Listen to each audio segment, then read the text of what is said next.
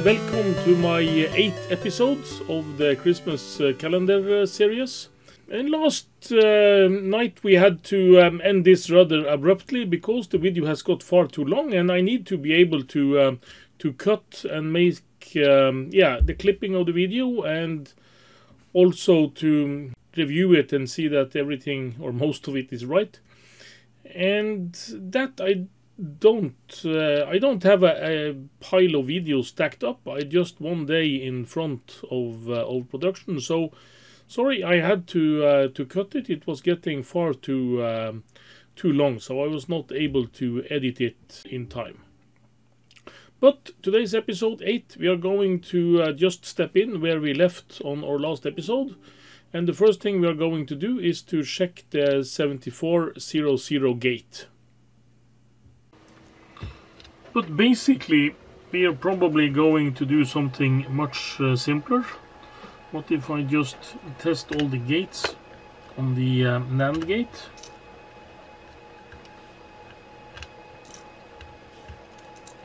Oh no, I took away too much. Of course I need the power, like so, and this will be the output. So here I have a basic NAND gate. What I basically do here is that I take this 7400 gate that is looking like so externally, and have this internal gate setup,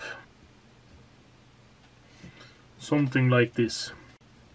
This is the exact gate I'm using. And what I am now doing, I have this this switch here that is 1 and that is 0, and I connect it like so.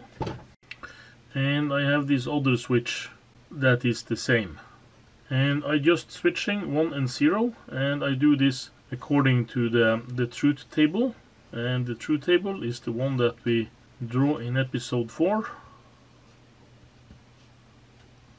Like so. And I just test each combination here and see what kind of output I get. And this is basically what I do, and I do this on every chip. And this is of course simplified, connected to a light here then.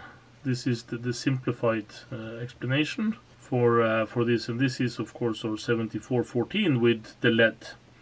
So this is just a symbol for the light bulb. So this is what I'm going to do, and I'm going to change this for every gate if the first one is working. And the NAND gate should give out 1 in every case, except when both are 1 it's a 0. So this should be the 0 condition for this. And it looks about right. So that gate is working.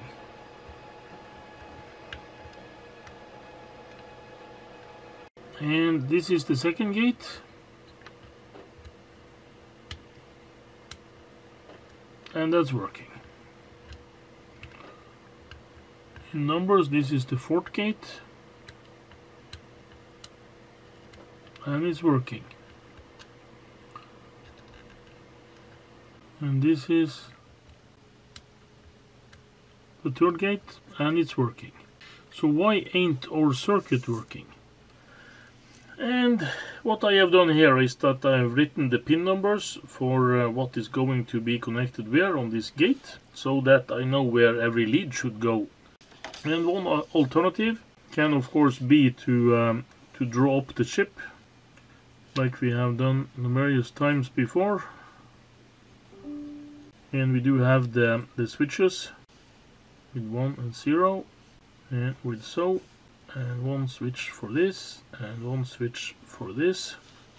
And I have the first output, and this first output is going both to one of the inputs on this one, and it also being connected to one of the inputs like so.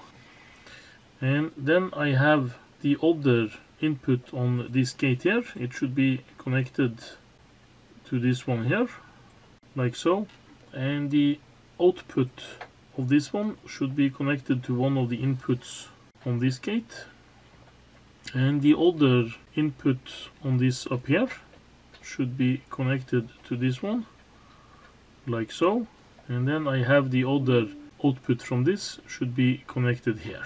And then I have the same diagram as I have there, but I have now made myself a sketch on how I'm going to couple this in this circuit. And of course, if I draw up the gate here, it's possible to make a parallel on this. And of course, the circuit we are trying to copy is the one from yesterday, where we had our gate set up like so. So this is the one we have reconstructed here. And I double checked my coupling 2 times last night. So let's see what we get this time.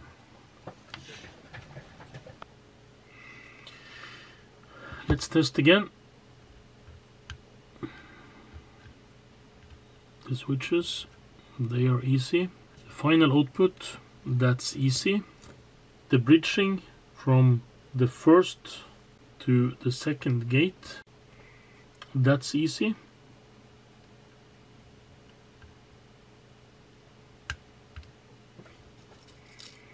That also should bridge to this gate here. So that's easy. And then I should bridge from the other gate on that one to one of the switches here. And I should bridge from the other of the switches to the other of this input. And then I should take that output, like this one, and bridge it to the input of this one. And then the last piece is that I take the output of this one and connect it to the last input of this one. And that should be this circuit, like so. And now I'll couple with the power on.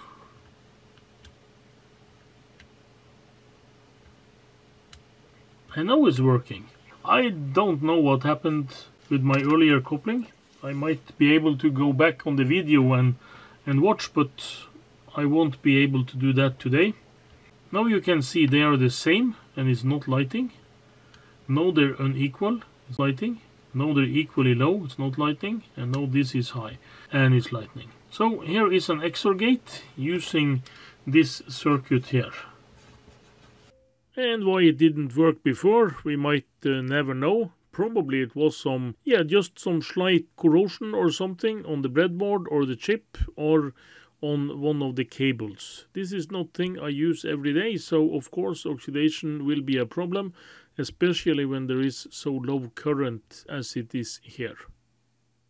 Then you have finished watching my 8th video in this series with logic and TTL circuits, and I will continue this series at least for 5 more episodes, and we see how this goes. This has been a stressful week, and the views will rise, I'm not sure, but I'm still just above 100 on the most viewed video in this series. So please spread the word if you like the content, and hope to see you again tomorrow. Thanks for watching.